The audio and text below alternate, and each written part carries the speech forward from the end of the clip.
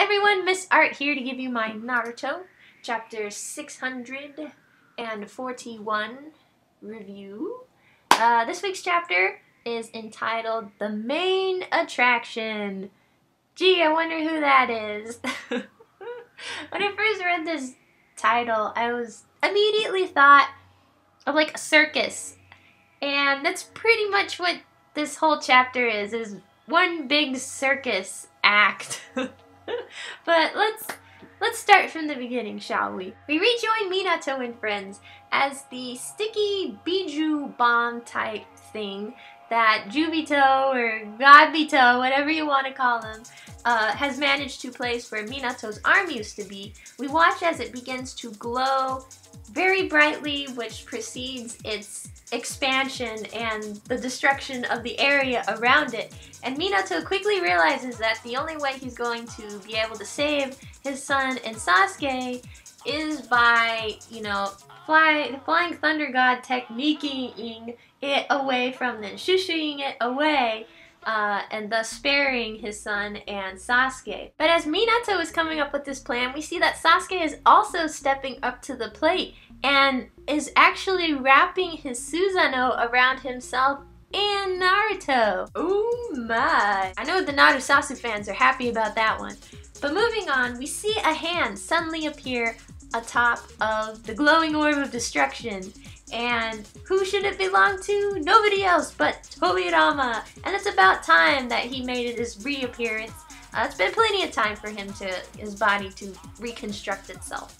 And so we see he has come to save the day. He appears, he touches the orb, he disappears, he reappears behind Obito and basically says, "Bananagram," and leaves Obito with the exploding ball, the expanding ball, I should say. As we see the Biju Bomb's destructive radius envelop Obito at a distance, we see Tobirama return to Minato and friends to announce that was actually a clone of his that delivered the goods. Tobirama also reveals that the reason he was able to shushin over to Obito was because he managed to place a seal on him, much in the way that Minato uses seals to activate the Flying Thunder God technique. And of course this makes perfect sense, because Minato learned the Flying Thunder God technique from Tobirama, but this just goes to confirm that Tobirama did indeed use seals. And it is fun to note the difference in the seal style from Tobirama and Minato. But of course the similarities between his dad's jutsu and Tobirama's jutsu is not lost on Naruto, and he and Tobirama have a pretty funny exchange. I'll read you Manga Stream's translation of this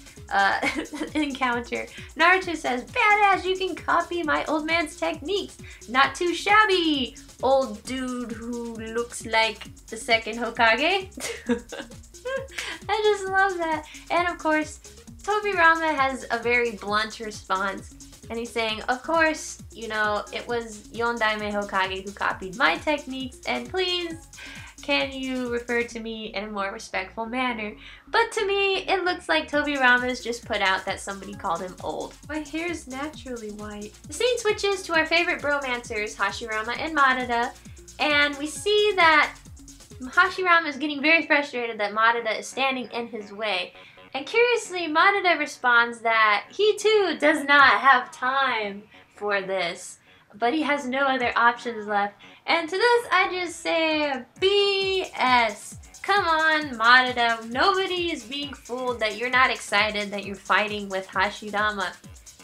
Have you forgotten your crazy boner face? Hashirama! Oh my god, I said Hashirama! Oh, but now that I'm fighting him, suddenly I don't have time. Yeah, nobody believes that, Madara. Nobody believes that. I do like how there's a bunch of, juvie creatures just being, blown to the side as Madara's going into his perfect Susanoo, and we see Hashirama using, his wood, not using his wood, but using that wood creature whose name I have forgotten. But basically, it's what we've seen from their past fight. And clearly the point of this fight is to give Obito more time to gain control of himself. But moving on, the scene switches to the Alliance, who basically all they can do is gawk in awe and fear at Hashirama and Madara going at it. And they're not even going at it truly, they're just kind of trading blows. But it is discouraging when they are so powerful and the rest of the army is so pathetic. And there's, you know, it's just completely obliterating morale within the remaining troops. But here comes Shikamaru. Good old Shikamaru steps up, and basically what he says, I mean, this takes about like a page and a half. I think that's it. Maybe 2 pages. We see Shikamaru speaking through Ino's mind ability. He's still connected to everybody in the Alliance, and he gives them a pep talk that even though our power is not on the same level as our predecessor's power, that doesn't mean we still can't do something. And to me, this is Kishimoto setting up an important plot point. At some point, somebody or everybody in the Alliance is gonna do like one move and it's going to make that much difference, but it'll be enough to like sway something off course. What that is, I'm not sure what that's going to be at all. But I also enjoyed the little Shikamaru Tenmari moment there where she was observing that Shikamaru would make a really good Hokage. So I'm a fan of that coupling. I think they should go out. Returning to the main action of this chapter, we see the giant crater that has formed from the expansion and gyration of Obito's, you know, Biju sphere thing. I keep being very vague with its description because clearly these spheres are made up of the same material as a Biju bomb, but their behavior is different. They can expand, yet then immediately contract. They can be sent forward, they can sent back. And as we see Obito emerge from the sphere that jettisons from the smoke of the crater, we see that he can literally like unwind it and take it apart. And that's how we learn how Obito survived this particular explosion, is he actually enveloped himself in a sphere. And this of course speaks to how difficult it's going to be to land a blow on Obito. But this does not deter Team Minato. And Minato takes the initiative by saying they're going to have to create an opening, and he's going to create an opening with insert very long jutsu title here. And of course, Minato's tendency to have very long-winded names for his jutsu amuses Tobirama to some extent, or at least he comments on it. But he agrees that he and Minato should create the opening because that's a dangerous position to be in, and they can sustain infinite damage. But of course, the young guns are not going to sit around and just wait, and we see Sasuke jump right out there with his Amaterasu, and Naruto right behind him to back him up. And as this straightforward attack is proven ineffective, we see Tobirama and Minato plan their strategy, which is to use what is called the instantaneous swapping flying thunder god technique, a long title that Minato can be proud of. And what this entails is Minato and Tobirama marking each other with their special unique flying thunder god symbols. And while this is going on, we see that Sasuke and Naruto continue to charge Obito. But what they do is that they create a brand new combination move, wherein Naruto creates a Futon Rasen Shuriken, and Sasuke does a new move we haven't seen before. It's called the Enton Kagutsuchi, where basically he creates Amaterasu flames just outside of his hand, and he seems to be able to manipulate the flames' movements. And what he does is he focuses the flames and matches the rotation of Naruto's Rasen Shuriken, and they gyrate in sync, and the flames overtake the wind elements outside of Naruto's jutsu. So it becomes like a giant black flaming Rasen Shuriken. It's mighty impressive. And this is when the action starts to get a little complicated, so I'll try to break it down the best I can. As Sasuke and Naruto are charging Obito together, we see Tobirama suddenly appear behind Obito, who says, "From the back as well, wink wink." Man, my mind is in the gutter today. But as Tobirama appears, so too does Minato. But he appears directly in front of Naruto and Sasuke's attack. And this serves to distract Obito just long enough for Tobirama to place his Flying Thunder God mark on his back.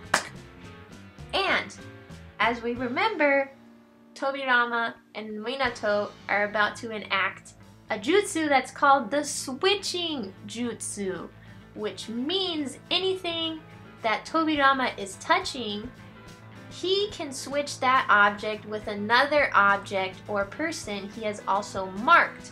So this means he can exchange Obito and Minato's places like this. And that is exactly what happens. And kudos to Kishimoto for trying to make this scene less complicated through his page layout. If you look at page 15, we can see that it is the top half of the page is exactly the same as the bottom half. They're like mirror image. If you were the full hot dog style, they would be mirror images. And this is just to emphasize that, you know, Minato and Tobito, whatever you want to call him these days, have switched places. So instead of Naruto and Sasuke's combined jutsu hitting Minato, suddenly Obito finds himself getting hit with it, while Minato finds himself with strange glowing black orbs floating around him.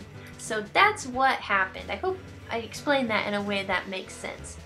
And as the Amaterasu flames begin to envelop Obito's body in a nice exfoliating feeling, I'm sure, we see Tobirama disappear, and we briefly get a little Sakura screen time and Hinata screen time as Sakura asks for confirmation of what the hell is going on over there. And to everyone's surprise, Sasuke and Naruto are smiling in triumph. Yay! Their jutsu seems to have been landed successfully. And that's how the chapter ends. But then we're left with the question of, oh come on guys, you really think that's going to stop Obito, Godbito right now? Hardly. It's just Amaterasu flames, which we've seen a million times before, and a Futon Russian Shuriken, which we've seen quite a bit of too. Now, those jutsus, even though they've been combined, which is pretty cool, it's still kind of old news jutsu. It's going to take a new jutsu of some kind in order to defeat Obito. It's just sad that Kishimoto even wants to lay on the hope that maybe this combined attack did anything. And for that reason, I feel like this chapter was mostly fan service. Like, the action was pretty cool, and it was fun to try to, like, puzzle out what exactly was going on with that swapping, you know, Thunder God swapping technique.